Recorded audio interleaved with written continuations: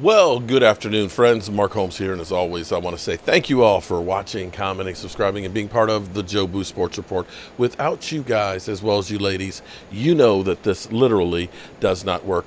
I'm actually out here in the outdoor studio getting ready for tomorrow. They are calling for a little bit of rain to start tonight and to rain through tomorrow. Two storms, not one, but two storms are converging. One from the Ohio Valley and one coming up the coast. To kind of bring some rain to the area and stuff. But, you know, a lot of times they're wrong, kind of like football prosecutors.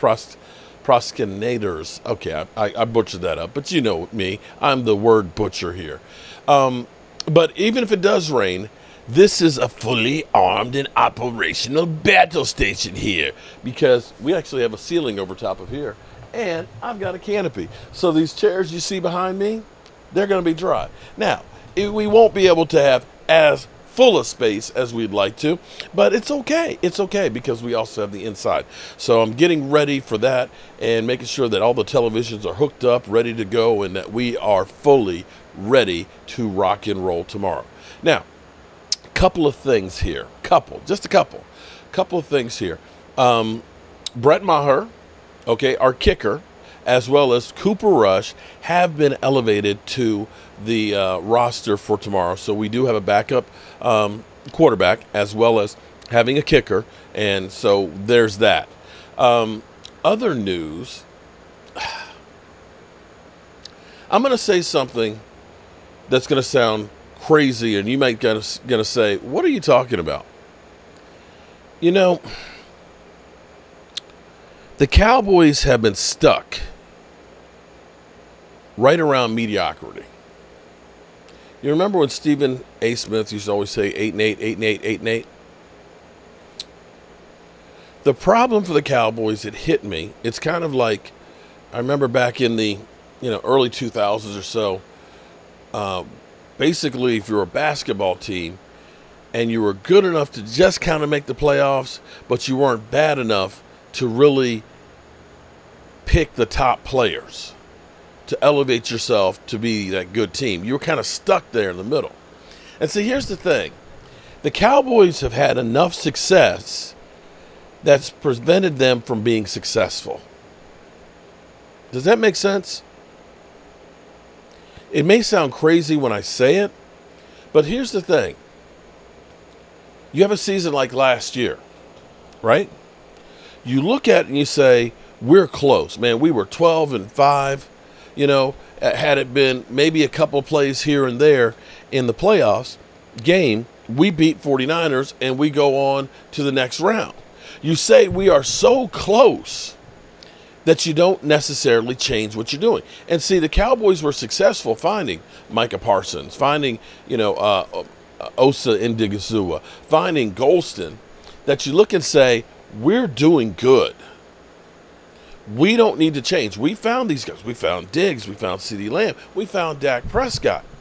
And so you look at it and you say, we need to stay the course because we're so close.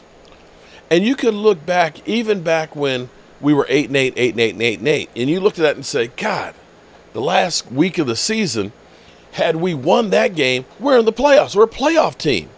And you're kind of hesitant to change. And that's why we ended up keeping Jason Garrett for all those years, because we kept saying we don't want to change a whole lot because we've been good.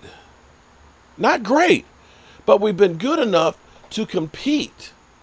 And maybe if we get a piece here and a piece there, we're okay to go through and win. You could look back for the last 20 plus years. That's the way it's always been. It hasn't been where we said we need to just completely rebuild and start all over. We don't want to change the whole thing because we're close. We're successful. But we're not completely. We're succeeding, but we're not successful. Being successful, being winning a Super Bowl. And herein lies the problem for Jerry Jones. Jerry Jones has been a little bit testy when he's been asked about, well, what do you think about Von Miller? And you've seen him there. Oh, man, that's teams that, you get a Von Miller, when you're trying to make that late season run. Well, it looks like the Bills are trying to make that run early.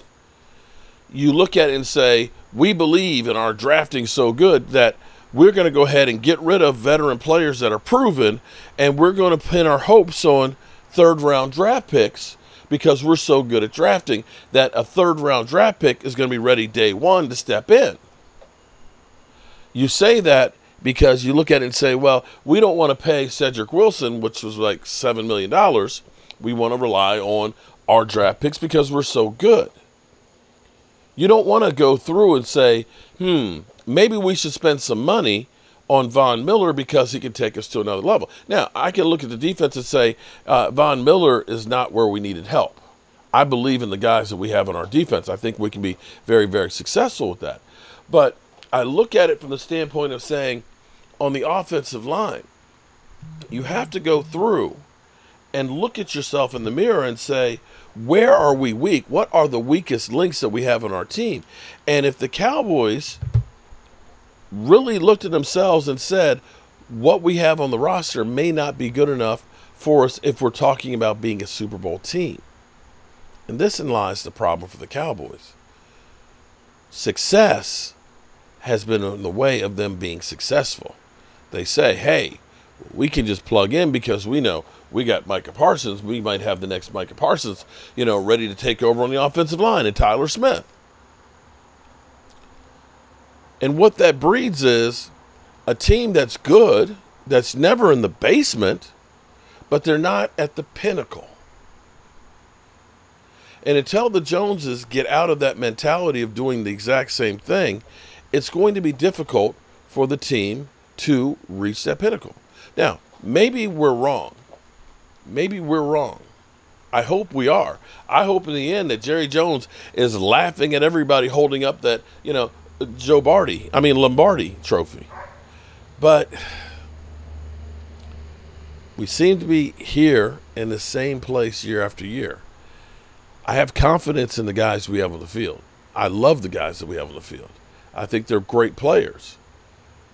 But will they be enough for us to go all the way? I don't know.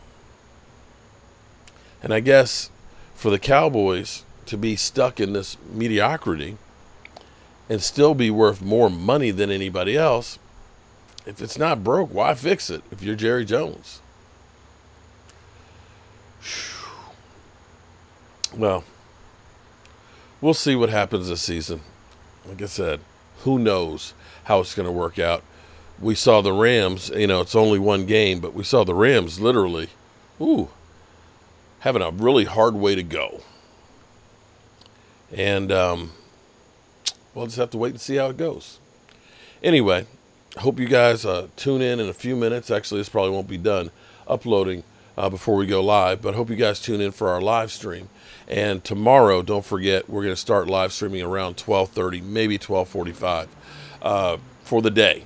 We'll be here all day long. We're going to have people here, depending on how much rain it is, how many people we'll have up here. We may have people on the inside, so we'll put an inside camera and stuff on so we can follow the ups and downs of everybody. But I'm Mark Holmes, and I appreciate you guys, and I'll see you soon.